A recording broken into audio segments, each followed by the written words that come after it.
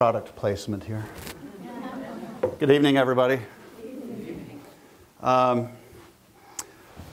It's an interesting moment for me. It's been about 24 years or so since I've been in Scranton. The last time I was here was with John Heinz in the year before his death. So it's nice to come back, and it's nice to come back and see the community in the state that it is in, and see the community foundation in Laura's hands, and walk around the campus here.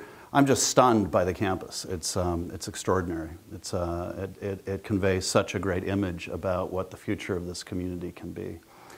So when Sandra contacted me, and she actually contacted me through a member of my board, Carol Brown, who is here tonight. And Carol, thank you very much for being here. I got immediately that Sandra and Carol are cut from the same cloth. So they're very powerful women, and you do not say no. So I immediately said yes, I would be delighted to be here. And this is a subject that I love to talk about. The subject of philanthropy and what it means in our country.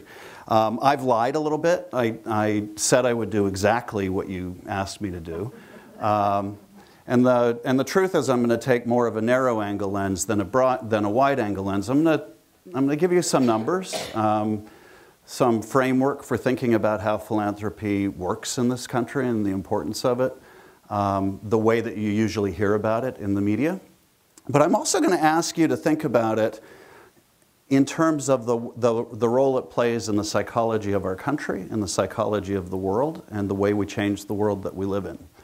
And I hope, if I'm successful with this, that you're going to leave tonight thinking a little differently about your own personal philanthropy, what you do with the money you give away, the time you give away, the treasure and talent that you give away, and that you'll think a little differently about the organizations you fund and the foundations that you support, including, one would hope, the University and the Scranton Area Community Foundation. It's another product placement. I'm very blessed because I get to work for a woman and a family that believes this about how you can change circumstances. Teresa said this maybe a decade ago in the context of a community change initiative that we were undertaking at the time. And she believed it to the core, the family believes it to the core, that we can actually change the circumstances of places that we're in based on the dreams we're willing to have in those places. So that statement actually went up on the website before I left the Heinz Endowments. It's still up on the website. I have no intention of removing it anytime soon. But it's interesting to me that the second half of that quote, the second half of her statement was, yes, places become what people dream. The second half was, but in the absence of dreams, they become what people fear.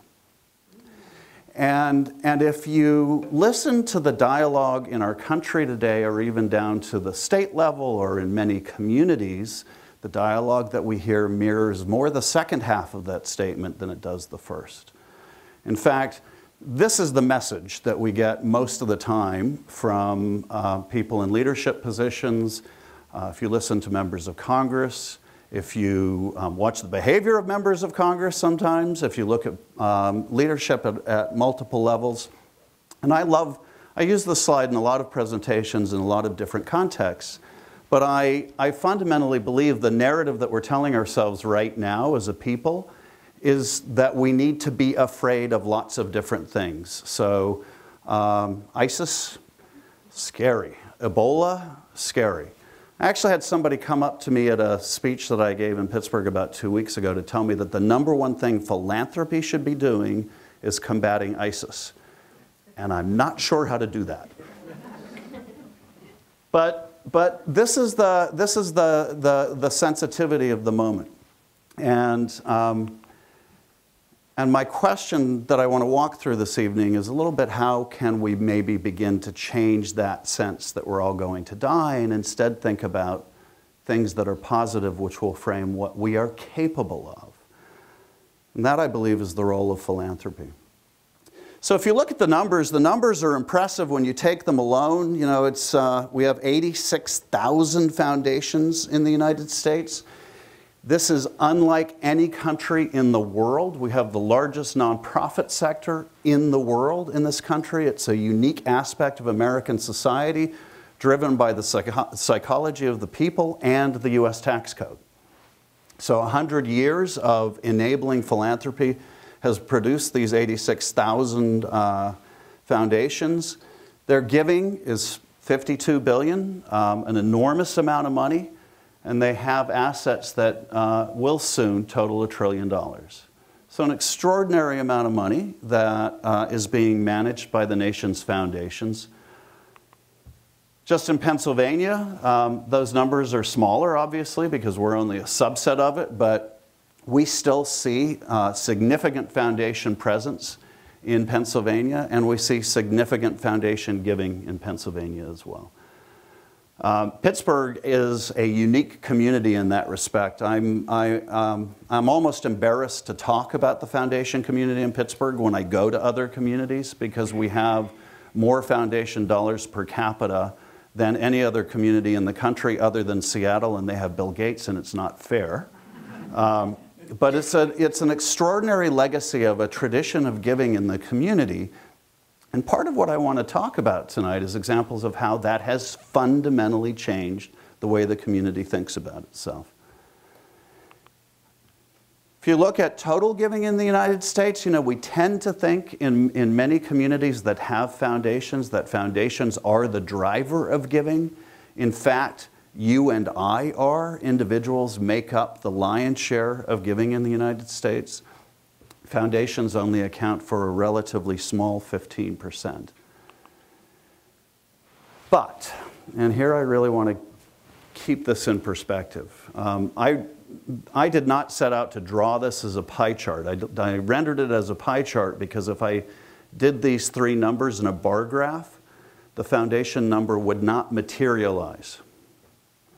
So just as one frame of reference to think about all of the assets that foundations have and all of the money that foundations or even individuals give away, it represents a tiny fraction of what the US government spends every single year. And that's just, obviously, it's the largest share of public spending, but if you include state spending and local municipal spending, it gives you a sense of the scale of philanthropy versus the public sector. One of the conversations that's happening in our country right now is that foundations and philanthropy should take up the slack of government. It won't work. And the numbers, I mean, it's simple math if you actually begin to calculate the numbers. It's also important to understand who's giving and the dynamics of, are there any nonprofit leaders in the room today? I know I met one earlier. Okay, great. So you're all seeing this. The dynamics of giving are changing in ways that are mind-boggling and difficult to keep pace with. So for the first time, people who study these things, which includes everybody in the room who's running a nonprofit organization, know that for the first time in American history, we have 4 generations of donors. I'm going to walk you quickly through who they are. And as with any generalizations about demographics, the generalizations here can be challenged, but these actually work when you think about how people give and what they give to. So the first group is traditionalists. These are folks who were influenced by the experience of the Depression. That experience is still in their memory bank by the experience of World War II. That experience is still in their memory bank, and it's produced a set of values that adhere very closely around principles of patriotism, selflessness, and so on. Baby boomers, very different set of experiences, and it is the experiences that form us as donors. This is the most important thing for any of us to remember. So the experiences that boomers had, we all know what they are. We read about them all the time. Some of us experience them, but Martin Luther King, the moonwalk, produced a generation of people who believe in mass social movements, and who are very optimistic, who believe that mass social change is possible. The Gen Xers, who got a very bad name. And by the way, one of the things you learn in studying the generations, particularly around donors, and I've done a lot of work in convening groups of families to talk about how they can manage transfers of values from one generation to the next. Every generation believes that the ones coming after them are terrible. When you have traditionalists and boomers in the room, they refer to the millennials and the Gen Xers as selfish repeatedly, because actually the values that guide the Gen Xers and the millennials are much more predicated on individual action, which appears selfish, but is just a different way of behaving and operating in the world. So these folks grew up after a complete cultural shift occurred in the United States. Many of them grew up as the sons and daughters of divorced parents. They're the sons and daughters of single-parent households. They have seen the failure of social programs in many cases and experienced what that's like, so they're very skeptical. They tend not to buy into the very same institutions that the traditionalists value so much. But these folks are tremendously resourceful. They're very motivated still to change the world that they live in. And actually, some of the highest profile social programs that we celebrate today, like Teach for America, came from this generation. And then there are the millennials, which quite frankly none of us in this room understand. Because unless I saw some of you in the back, so you probably do. But this is a generation of people who have grown up not just with a different set of experiences, but with a fundamentally different way of communicating. So they aggregate and form community in ways that none of the other three generations have. It affects how they think about social change. They tend to be much more pragmatic, but also much more collaborative about how they approach the challenge of social change. And they tend to focus on personal experience and global issues as opposed to purely local issues. So for the nonprofits in the room, this is way too much text, and you can have a copy of the slide if you really want it. The point that I want to make with this slide is simply this. The way in which nonprofits reach out to the next generation, and that includes both the Gen Xers and the millennials, has to be different from the way in which that they reached out to the previous two generations.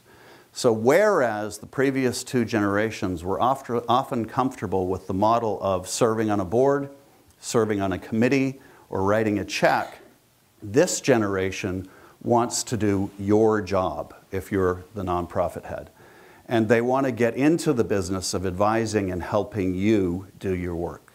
So what they need from you and what they need to become engaged in the practice of philanthropy is experiences that they value. If you're not opening your doors, if you're not connecting them with the opportunity to share in the work, they're not going to feel your organization, and they're not going to become devotees of your organization, and you will lose support over time. There are a couple of reasons that this matters. If you care about a nonprofit organization, if there's a nonprofit organization that you support or that you run, and they're not paying attention to this, they will be gone in 10 to 20 years. And you just need to know that.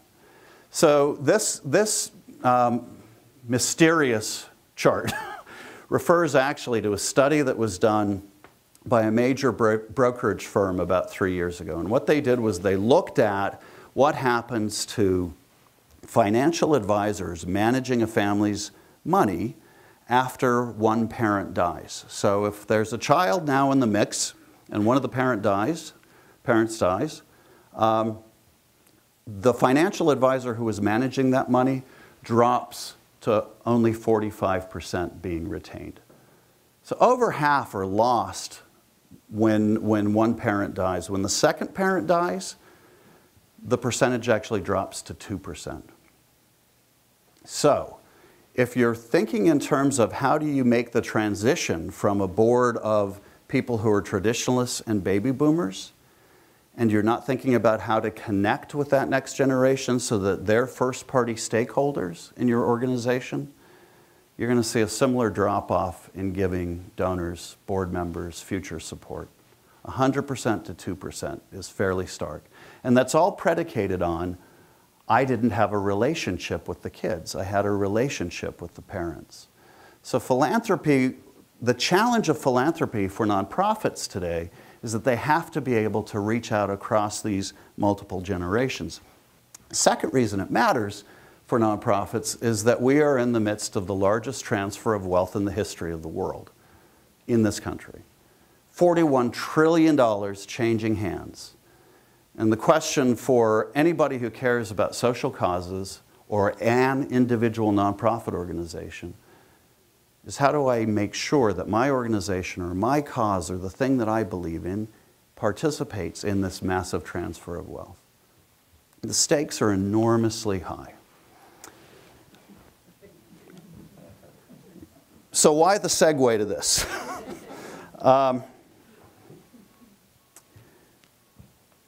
You would think in the context of what I just described, the dynamics that I just described, that what the nonprofit sector would be talking about and engaging in is a story of possibility, and that somehow we would be influencing people to think in terms of immense possibility that lies before us.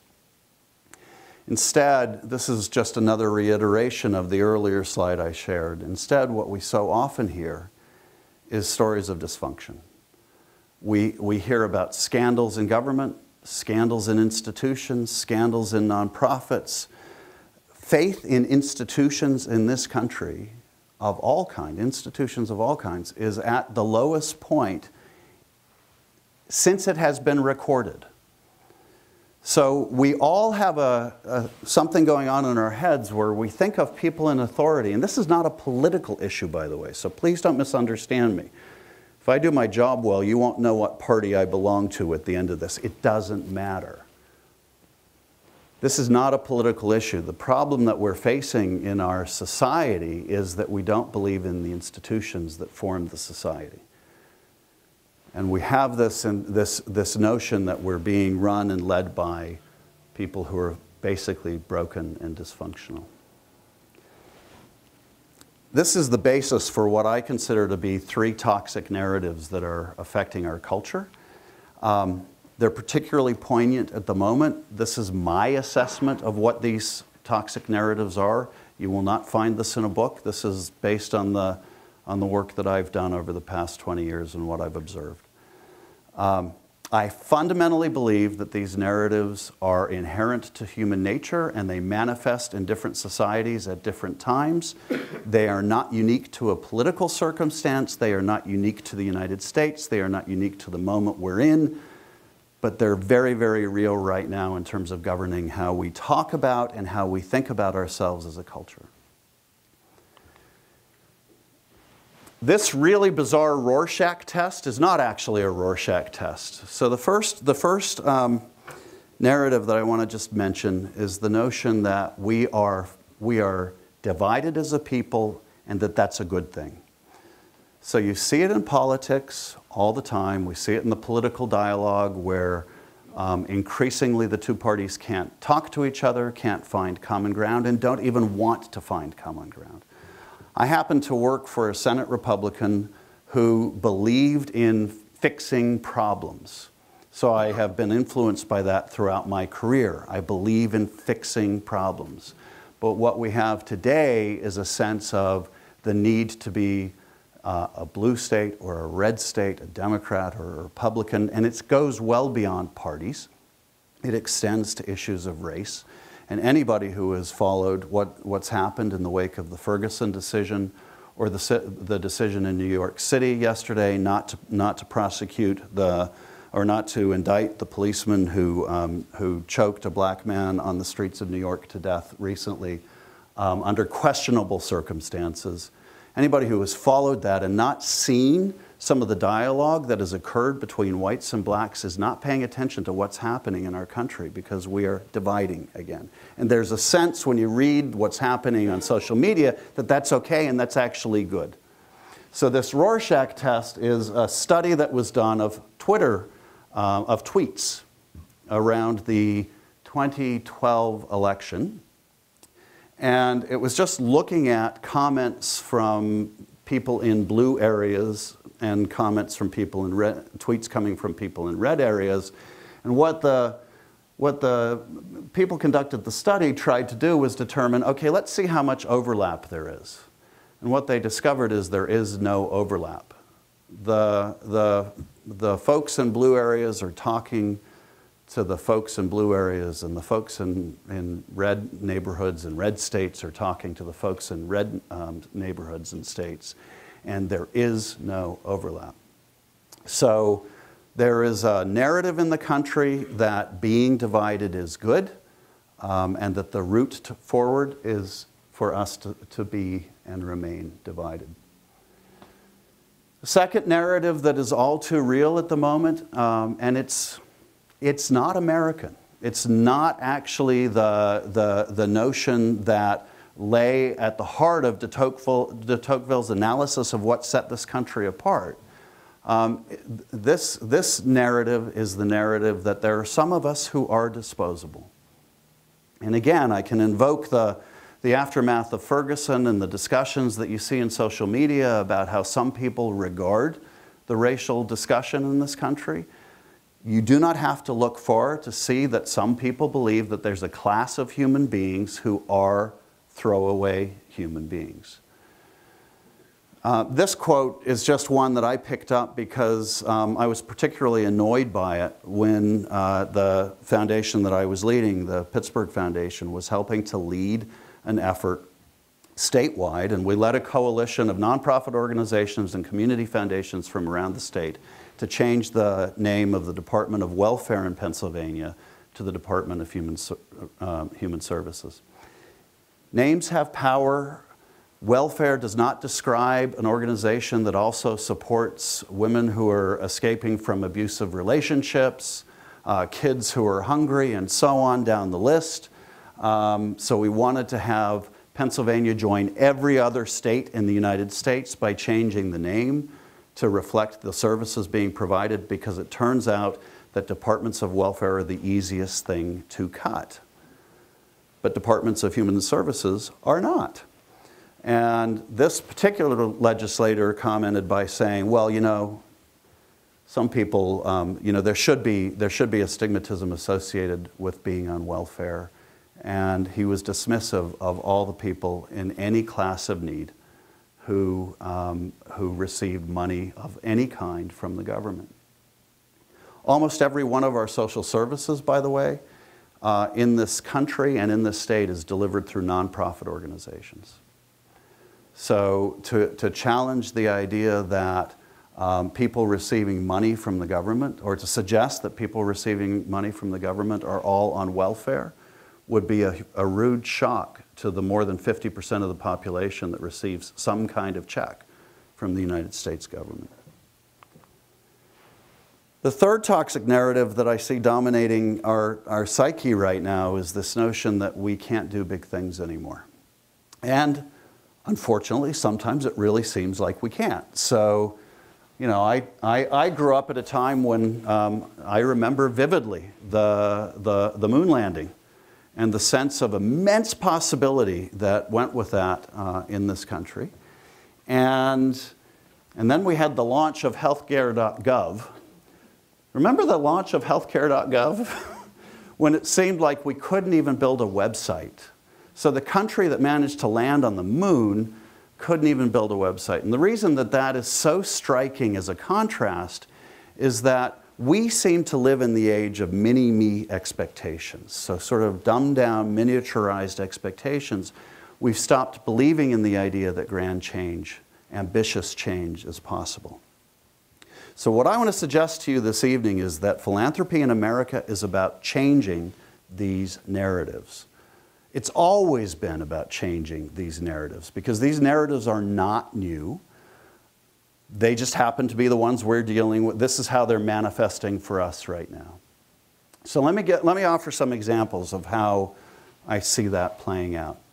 I'm going to throw out 5 ways in which I think philanthropy helps to change that mindset and offers us a route forward as a culture that doesn't have to get us into politics and partisan divisions, that is just about helping our communities. So the first one is that it gives us a sense of community by creating shared experiences and shared identity. There's Talmud about 2 men sitting in a boat. I believe this is actually the origin of the story of the phrase that we're all in the same boat. Okay, so there are 2 men sitting in a boat. They're out on a lake. One of the men just pulls out a drill and starts drilling beneath his seat, and the other man looks shocked and he says, "What are you doing?" And the first man says, "Oh, don't worry, I'm just drilling under my seat." We actually seem to operate as a culture that way, where we think that there is some difference between where you sit and where I sit in terms of the ultimate fate of our economy or of our culture, and yet we're living in a world where never before have we understood so well that what happens to a small child in China affects us here, or what happens in a dirty coal-fired power plant in China affects your child's asthma. And we're beginning to understand that for the first time. So one of the ways in which we get at that, one of the ways in which philanthropy can help us understand that better, is just simply by creating places and spaces and experiences where you and I get that we're connected. And I want to talk briefly about something that Carol Brown did, because not just because she's here, but because I would have done this anyway. And it's, I think, a really proud example of philanthropy at work. This actually started as a vision of Jack Heinz's, who was Senator Heinz's father, and Carol Brown is the person who translated that into reality. But he had this notion that he could turn a downtown red light district into a center for the arts. And he thought the way to do that was to create art spaces in the community, to turn, so he turned parking lots into plazas. He converted, I guess Heinz Hall was at the time just was it even being used at the time? Movie theater. In an area of downtown, by the way, that nobody would go to because it was the red light district and it was falling into disuse. This became the home of the Pittsburgh Symphony, turned and modernized buildings that had long since passed their sell-by date, turned porn shops and porn theaters into modern movie and art house movie theaters. So what this did was create actually a place where Pittsburgh could come together and experience art. And the art inside those spaces and the cultural district itself that housed them, okay, that seems like a physical transformation, right? If you look at other communities like Pittsburgh's, Rust Belt towns that didn't make this sort of investment, they actually lost their downtowns during the same period of time. Pittsburgh today has the strongest sense of downtown vibrancy of any of its peer cities like Cleveland, and I'll mention Cleveland, they're easy to throw away, but I'll hear about that from somebody from Cleveland. This is on tape, I forget about that. But there is no question that the reason that Pittsburgh today has the sort of coherence that it does around its vibrant downtown is because people identified with the cultural district. And that started bringing young people into the district who wanted to experience the art there. They started doing gallery crawls to make the space lively. I've had the weird dynamic of being the oldest person in the room at many of the events that I attend there now. We've seen a resurgence of people wanting to live in the downtown because of the proximity to arts events. And what it has done is create a shared sense of identity for people in Pittsburgh and a shared sense of place.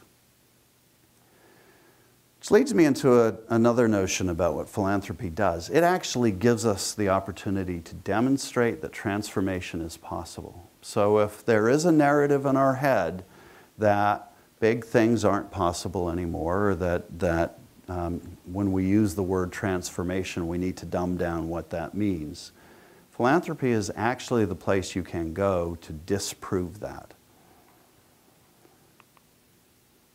For this, I want to talk about Pittsburgh's riverfronts. So about the quote that I shared with you from Teresa Heinz about places become what people dream actually originated when the community decided that it wanted, about 15 years ago, to reinvent its riverfronts. We brought a guy named Alex Krieger, who's an internationally renowned design thinker, to come down from Harvard and tell us what he thought of Pittsburgh. And what he thought of Pittsburgh was, and he wrote this big report, but this was the best line in the whole report: Pittsburgh is a great place to be a car. Because everything in the city, that every ounce of water, or every foot of waterfront property, was being used for parking lots, roadways, and roadways. The notion became that we should try and reclaim that riverfront and do something great with it.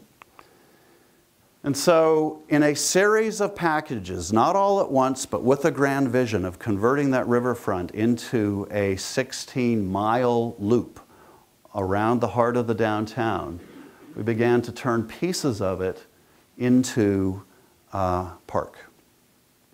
Actually, one of the first of them that was done was in the Cultural District, thanks again to Carol Brown.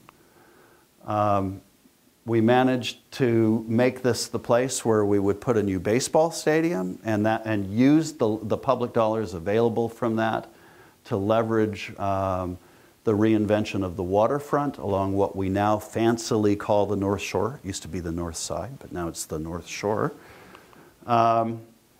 These are actually both after pictures as opposed to before and after, but this walkway, which runs along the front of Heinz Field where the Steelers play, and the front of PNC Park where the Pirates play, and the intervening businesses, is one of the favorite places for people to come in when they come to visit Pittsburgh today. This is where they go, this is where they run, this is where they stroll.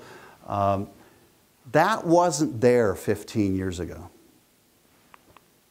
In fact, one of the only places that was there was Point State Park, and Point State Park was a place where you were told what not to do, not what you could do. So I was struck by this when I first moved to town, that this was a place where you went to do nothing. Actually today, with all the technology, we could use that again, but it was striking, and nobody went. The place was deserted. So a major overhaul was undertaken on Point State Park, and to not only reinstate the original vision, but to connect it to this vision for a downtown riverfront park. This is one of the most striking transformations, but we have a lot of riverfront like this in Pittsburgh. And this is all through an organization that we helped create and fund called River Life. They managed to turn that into that. And Pittsburgh's signature fountain, which had not only fallen into disrepair, but it actually stopped functioning, was restored to a level that is really quite extraordinary when you see it today.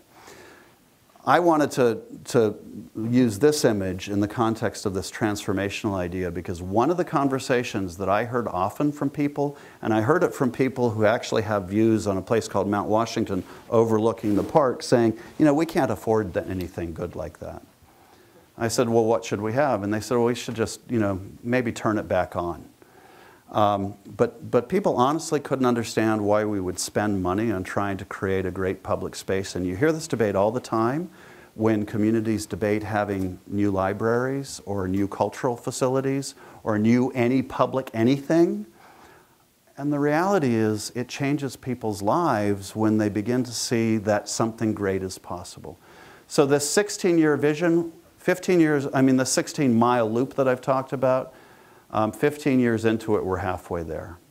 And we actually see a path to get to the rest of it. But we believe what we're doing is turning that space where nobody came because you weren't allowed to do anything into a place that is literally active 24 hours a day. Philanthropy also gives us proof that we need each other. I'm going to speed through a couple of these examples because I know I'm running out of time.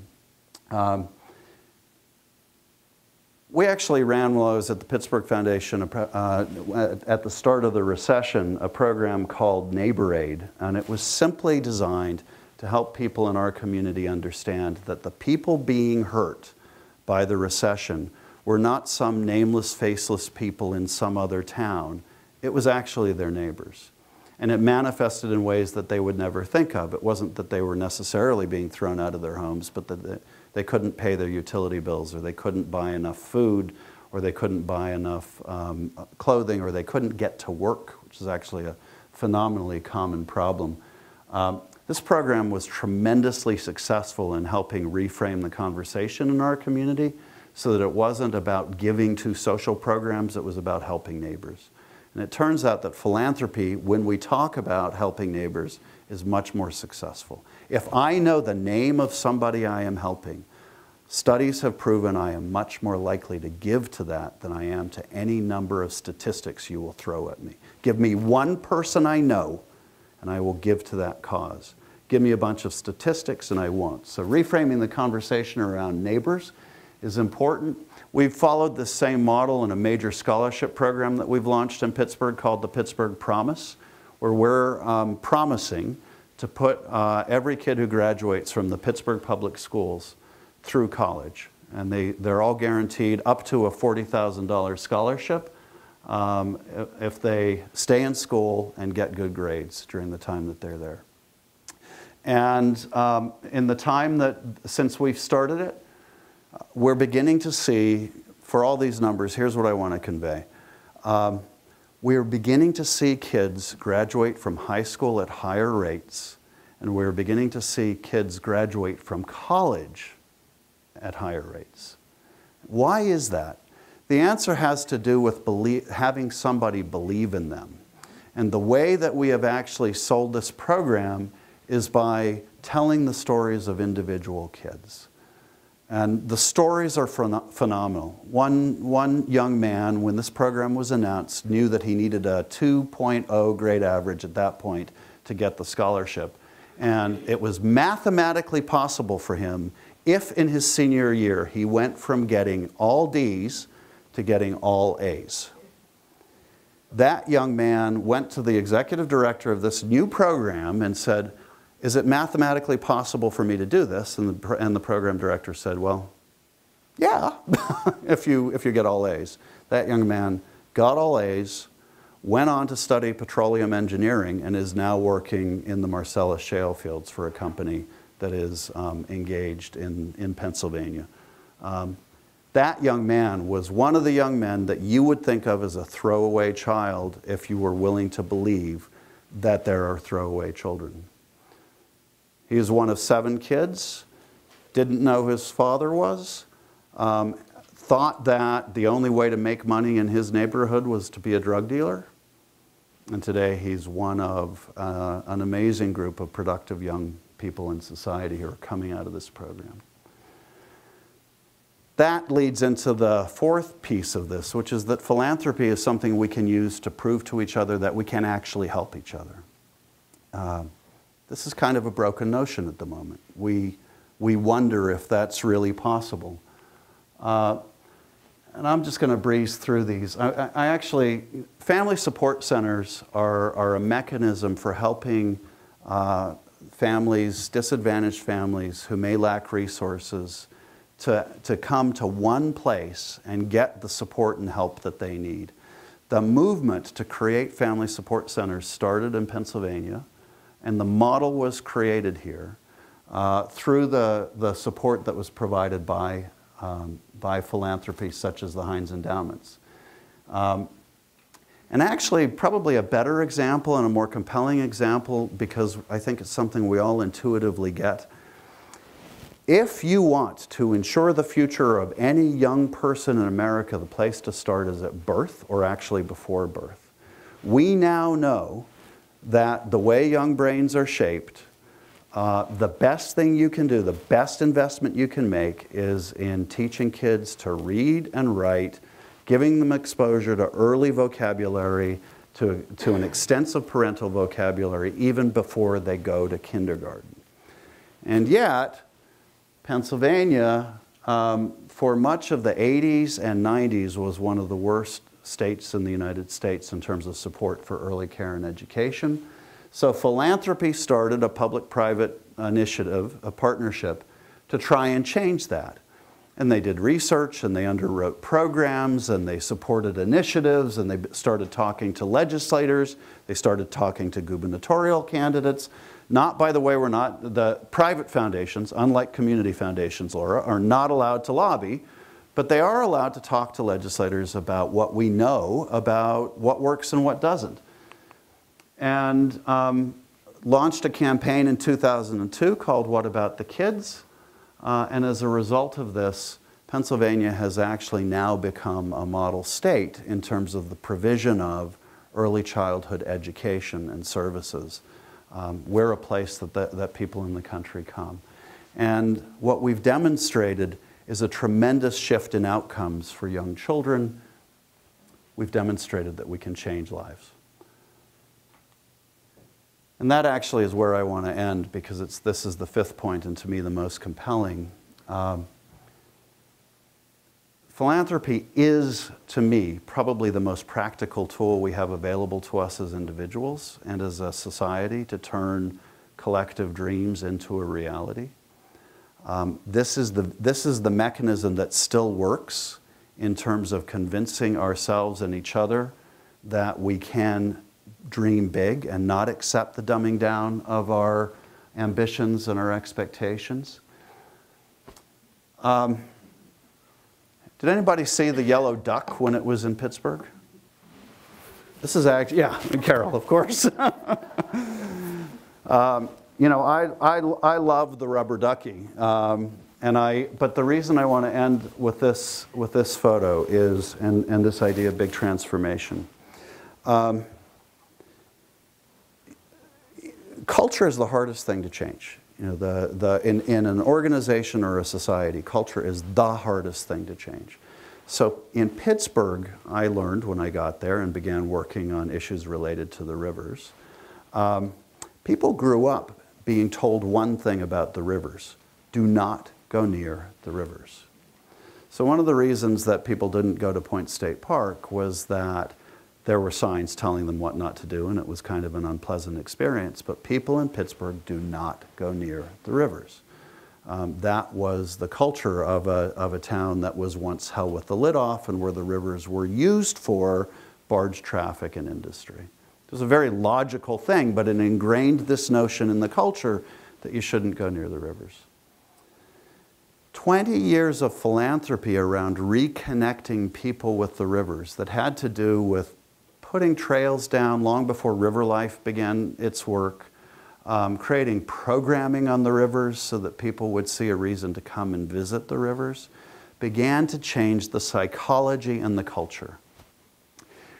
When this rubber ducky came to Pittsburgh last year, it was last year, right?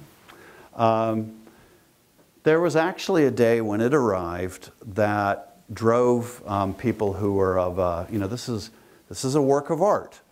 And there are some people who believe that is not a work of art, that's a yellow duck. But that day, I want you to look at the people on the riverfront. It fundamentally, the work that philanthropy did changed how people view themselves in relationship to the water resource that defines the city. This is the city of three rivers, where you don't go near the rivers. And now it's the city where you embrace the rivers and we see it as a part of everyday life. And Philanthropy did that. So what I just invite you to think about is this. We're all in the same boat for real. There are not enough gated communities in the world for us to hide behind. We actually don't get to divide from each other. What happens in China or India happens here. What happens in a place that we may dismiss as a ghetto or an unsavory neighborhood will come to your neighborhood as well. We are all connected. Philanthropy gives us a way not to be scared by that, but actually to embrace that as an immense possibility for change and to believe in ourselves. That, to me, is what philanthropy in America is about, not the numbers. Thank you.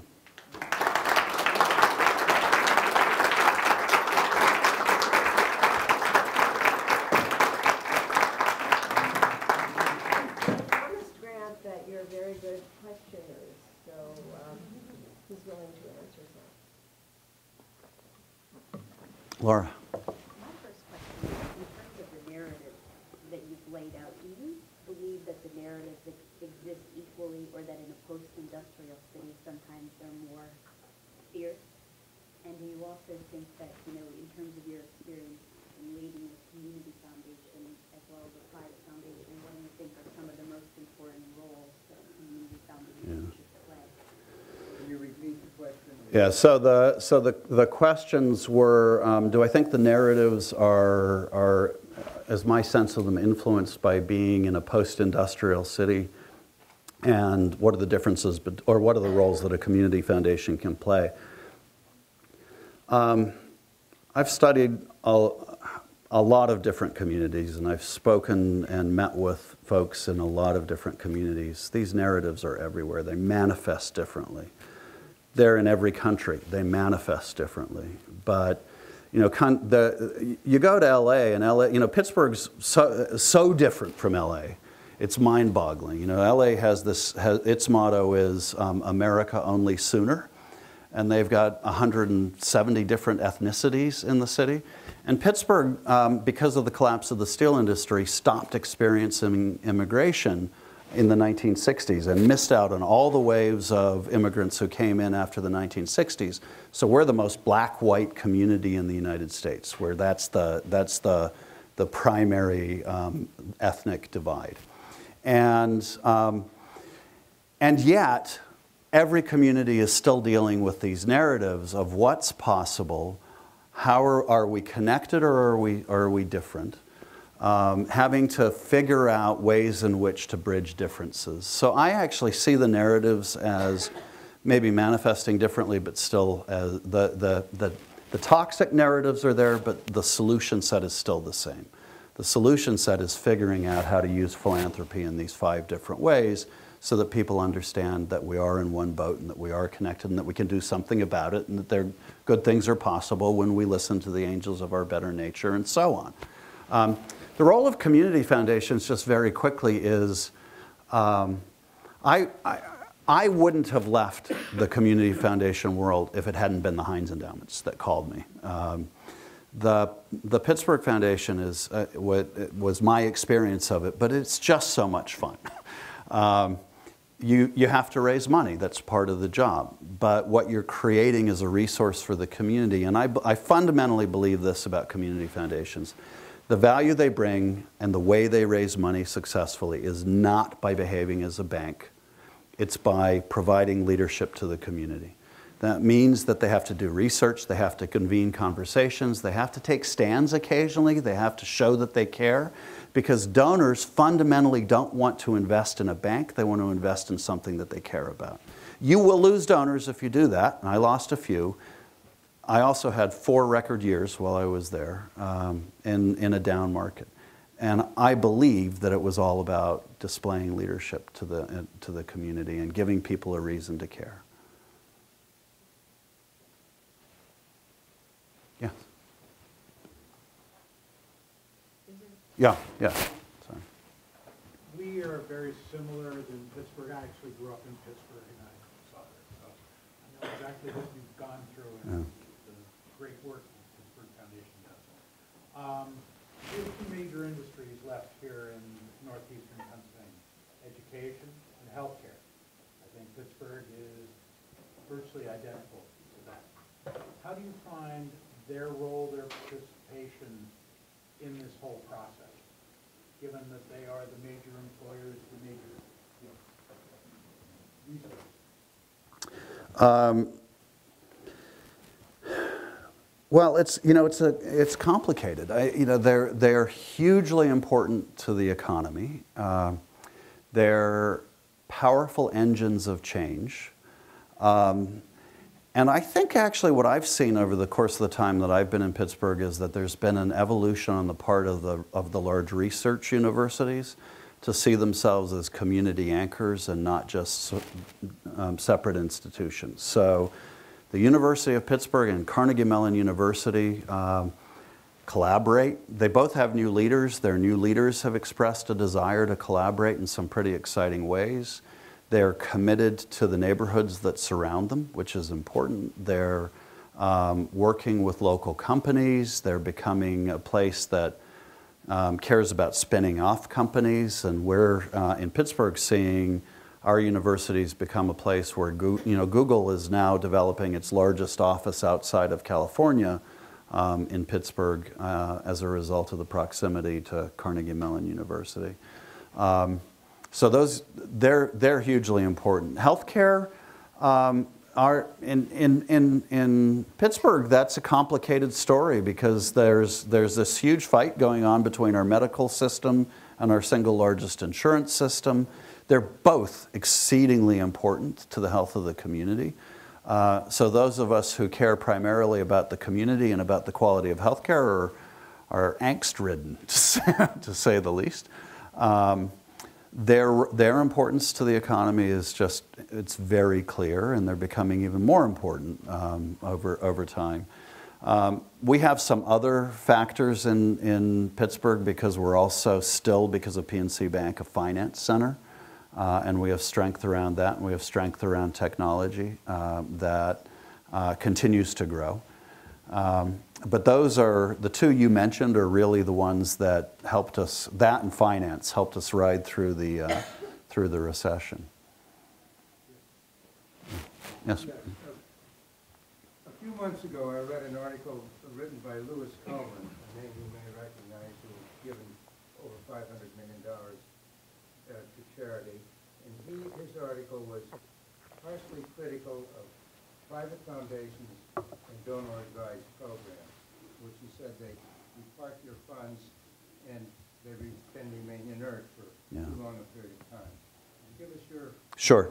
So let me separate the two. A donor-advised fund is a subset of usually a community foundation at best. When they're at their best, they're at a community foundation. The reason I say that is you can actually create a donor-advised fund through a financial institution. They're not going to work with you on doing philanthropy well. A community foundation will. So I want to make as many plugs for Laura as I possibly can. So the way the tax rules work for a donor-advised fund, you can actually put money in a donor-advised fund and not give out money from that at a specific rate. So you can decide not to give in a particular year, or you can give 3% in a year and maybe 7% in another. For private foundations, the requirement is that you must give 5% out every year. Now, here's the magic of not trying to dictate everything that people do. Donor-advised funds actually give more money in terms of a percentage than private foundations do. Why is that? Well, it's because people actually tend to be more generous out of their donor-advised funds, and they tend to give it about 7 or 8%, which is extraordinary. When you set a minimum of 5%, guess what people give? 5%. But there's actually also a great reason for that, and there's I'm a huge defender of the 5% rule for private foundations, and here's why. the choice in our culture, as it's being framed by particularly newer entrants into philanthropy who come out of the tech sector, they will tell you that they're the best judges of how their money gets used, and that's probably true. If they made the money, they have every right to give it away. But there are other people in society who are saying, look, society is better served if you get that money out the door right away. So it's the time value of money argument, and if you put the money out the door right now, as opposed to letting it sit around, it will do more social good. I remember talking years and years ago with a guy named Carter Brown, who was the director of the National Gallery of Art, about this very subject before he died. And he said, people forget the value of perpetuity. And Pittsburgh experienced the value of perpetuity. So when I say that there is a downtown Pittsburgh today because of the cultural, which Carol headed, there's a downtown Pittsburgh today because there were legacy foundations that were set up for perpetuity who were there when they were needed. And here's what we forget about wealth cycles. We tend to think that they're the same over time. We happen to be going through a period where there's enormous wealth being created in the country through the technology revolution, and that's great. We maybe shouldn't count on that always being there forever. So there used to be a value in this country of setting some money aside for the future, and I view philanthropy and foundations as the money we set aside for future generations. You know, would I love to be the president who got to give away $1.6 billion all at once? Of course. I think I'd be fired pretty quickly, but I don't think that that would actually be serving the mission of a foundation that was set up to be around in perpetuity. And the reason it was set up to be around in perpetuity was because we don't know what the future needs of society will be, but we want there to be some resources available for people in the future. And I think it's magical, actually, to do that, to be willing to part with money over time in that way, I think is powerful. Yes? I am the executive director of a nonprofit organization, and as part of our strategic plan, one of the focus areas is leadership, and our board of directors is focusing on the succession management of our board of directors and how long some of our board has been with us and looking to the newer generation. My experience, our experience, is very different from what you mentioned about the younger folks will want to do our job. Our experience, as we have had actual conversations and recruiting and searching and talking and also research, is that there's an impatience about, and that, for instance, board meetings are just, they don't get those at all. That's correct. Board meetings. And so the level of... They spell them differently, too. It's just a very interesting, I was really interested to hear what you said about wanting to do our job, because we're having the challenge in really very focused strategic planning process and looking at how an implementation of strategic planning, of how we're going about the succession management, how we are going to have this evolving, alive, and very energetic board, and it has to engage that younger group. And I'm just curious what other experiences. Well, it's such a great framing of that. So one of the lessons I've learned in dealing with this issue is both generations need to be respectful of each other, and it often falls to the older generation to be respectful because the younger generation doesn't want to be respectful; it wants to do things, and it's incumbent upon the older generation to recognize, okay, we have wisdom, but they have insight, and so how do you marry those two in a different way? And what I mean when I say that they want to do your job is not necessarily that they want to sit as executive director of the organization and go to the board meetings. They want to solve the problem. And they may have completely different ideas about how to do that. And the challenge for you and your board is to figure out what of that has value and how you might incorporate it into your business model and your way of doing things. The other thing that I think is important is it is essential not to lecture. You know, you will get nowhere by lecturing millennials on what they need to understand, because they think we're stupid anyway.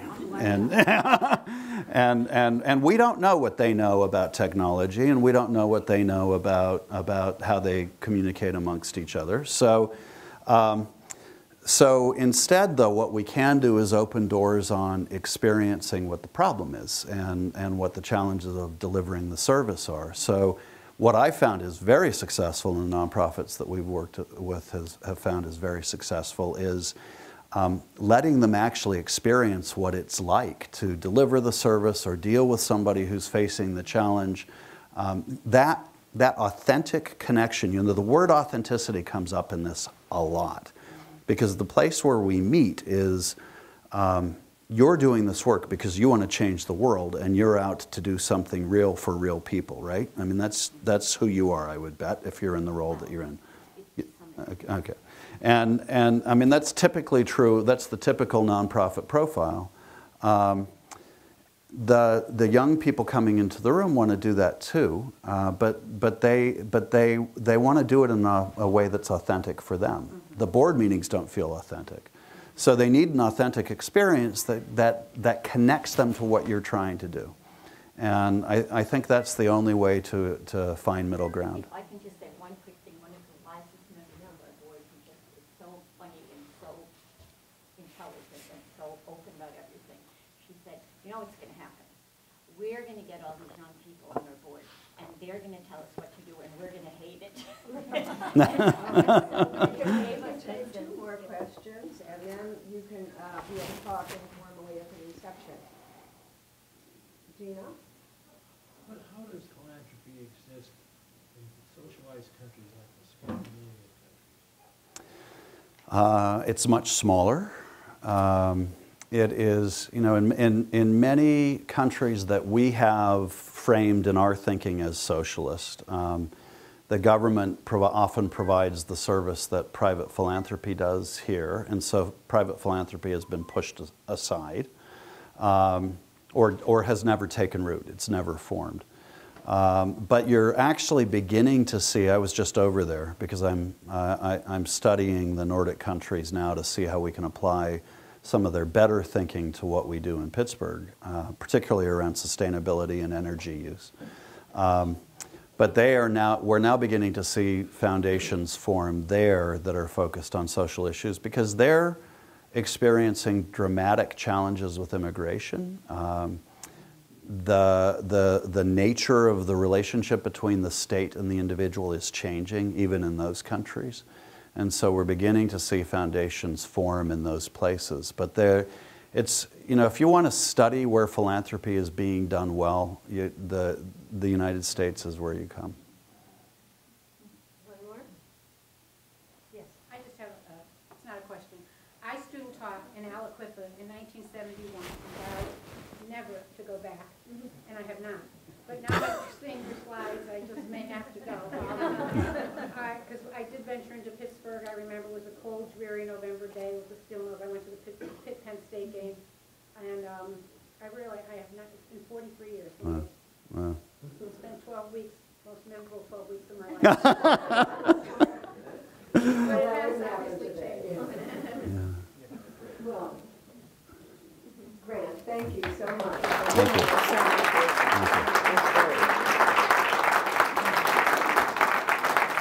And please join us in the lobby for some drinks.